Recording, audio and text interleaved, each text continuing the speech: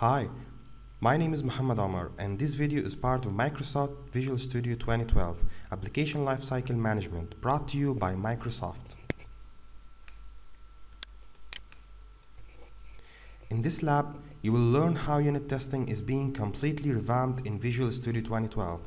By making the unit testing engine in Visual Studio extensible, Visual Studio 2012 will open the door for third-party unit testing adapters, such as NUnit and xUnit.net. You will also learn about how the new code clone capabilities goes hand in hand with delivering high-quality software by helping you identify blocks of semantically similar code which may be candidates for common bug fixes or refactoring.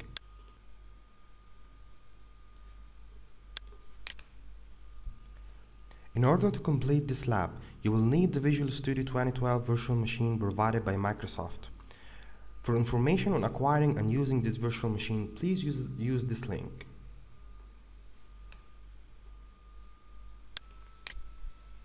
This hands-on lab includes the following exercises: unit testing, code clone analysis. Exercise 1, unit testing. In this exercise, you will learn about some of the improvement made to unit testing story in Visual Studio 2012, including performance and extensibility improvements.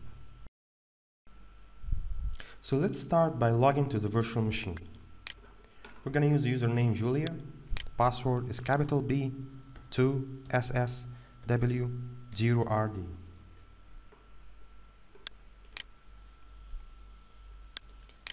Let's open Visual Studio. From the link provided in the taskbar or from Start, All Programs, Microsoft Visual Studio 2012, Visual Studio 2012.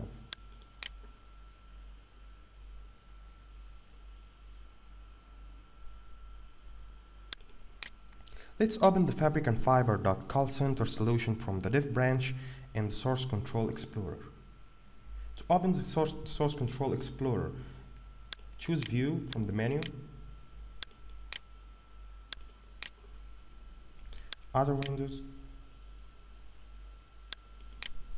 Source Control Explorer. Let's expand Fabric and Fiber, expand the Div branch, expand Fabric and Fiber Call Center,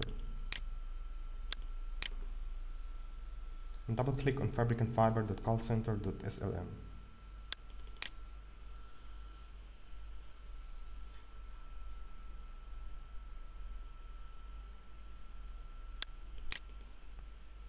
Now that the solution is open, let's open Test Explorer window from Test, Menu, Windows, Test Explorer.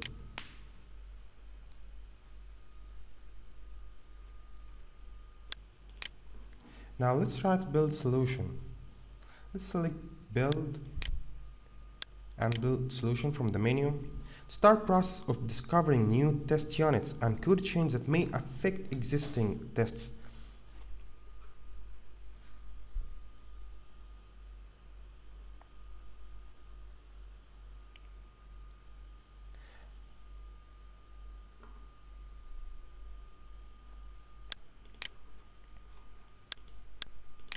Note that the discover tests are initially set to the not run status. Let's try to select them all.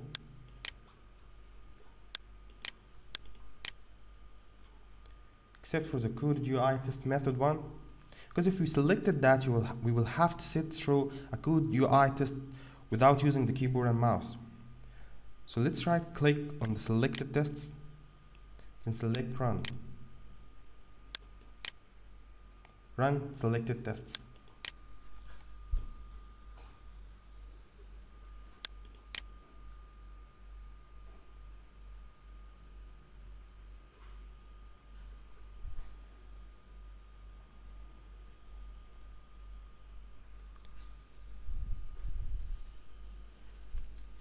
Please note that Visual Studio 2012 also provide a continuous test runner functionality that can be enabled with test setting, run test after build option from here. Test,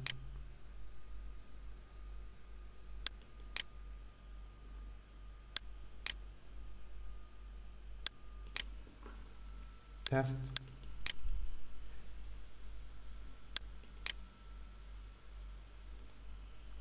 test setting,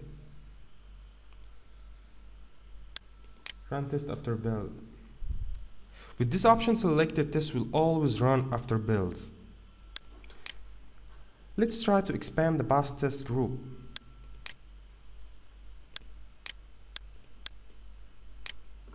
Let's double click on create, insert customer and saves. That opened the source control for this test unit. In the custom controller test, note that the test method that we clicked on uses the test method attribute that is used by MS Test to mark unit tests. Let's try to search inside the Test Explorer. In the Test Explorer, let's type index, press enter. Note the available search filters.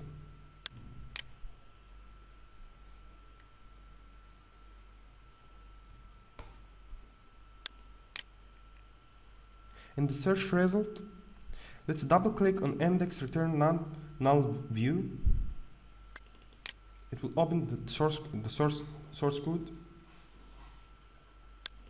In the home controller test file that opens, you can see that the index returns null view.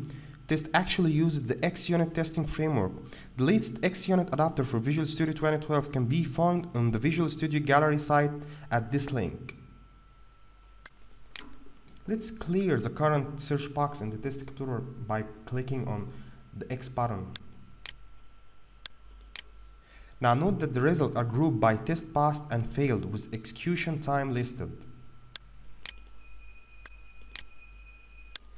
Test execution performance has been given some additional attention in Visual Studio 2012. Let's take note of the execution time, then let's run the tests again. Click on run, repeat last, run. Now let's note the differences in execution time.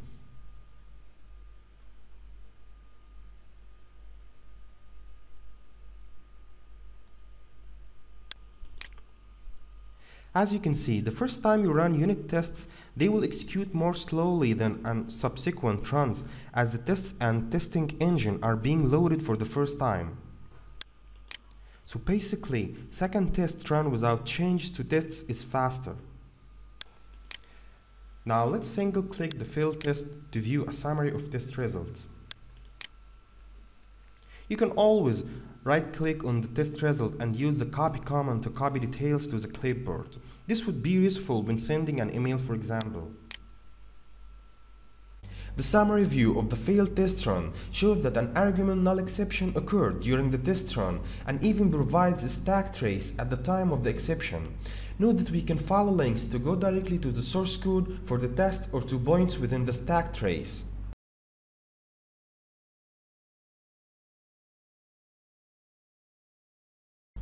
Select the source link to go to the source code for the test method. Now let's find the line that's commented and uncommented. Let's assume that this is the root cause for the failed test. Control K, Control U. Click Save. Or press Control S. Now let's try to run the test method again to make sure that the error is fixed. Right click on the failed test and select Run Selected Tests.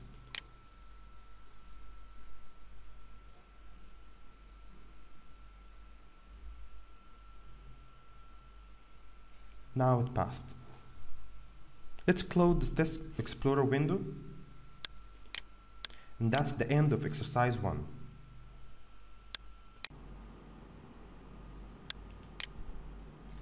Exercise 2, Code Clone Analysis.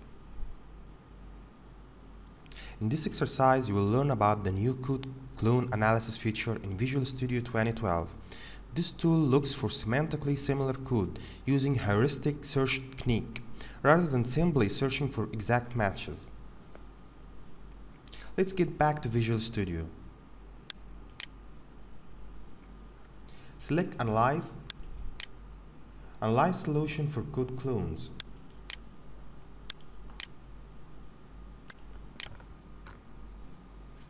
Once the analysis is complete, the code clone analysis result window will show clone candidates grouped by match strengths. Expand the strong match group to expose the two files that had a strong match. Each line shows the class and method, specific file, and lines that were determined to be strong matches. If you mouse over each match, a snippet of code gives you a quick glance at some of the matching code.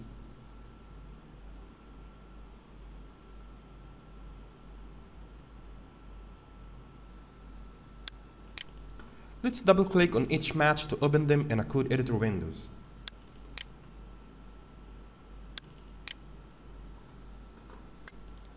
Now let's right-click on a tile tab for one of them, each one, and choose New Horizontal Tab Group. So let's scroll the code for the method assign schedule for both of the files.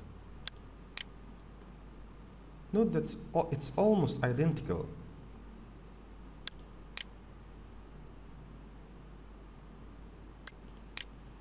Except for the last call for the method redirect to action.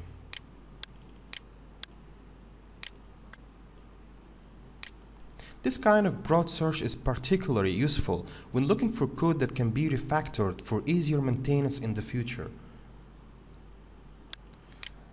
Let's close all the documents by choosing Window, Close All Documents.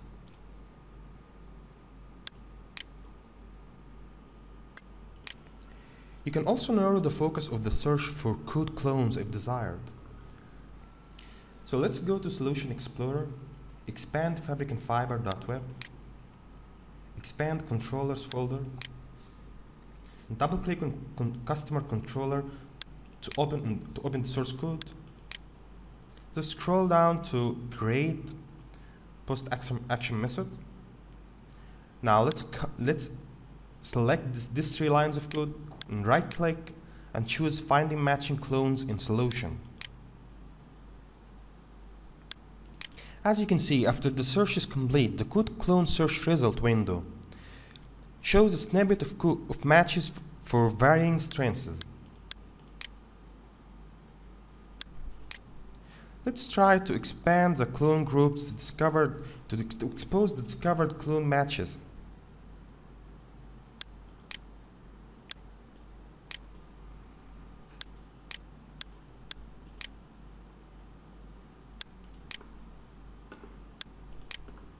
Now, if you hold the mouse cursor over the exact match result, and note that the edit method uses exactly the same code as the code from the create method.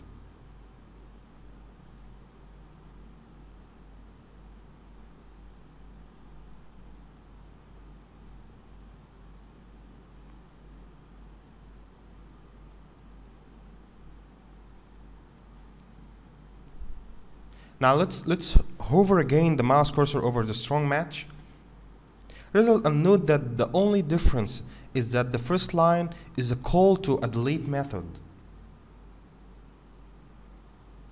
Now the medium match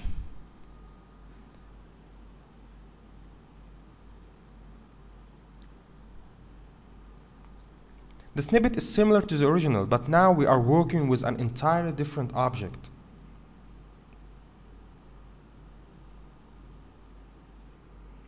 In summary, there are 3 main scenarios where the identification of code clones may be useful to developers.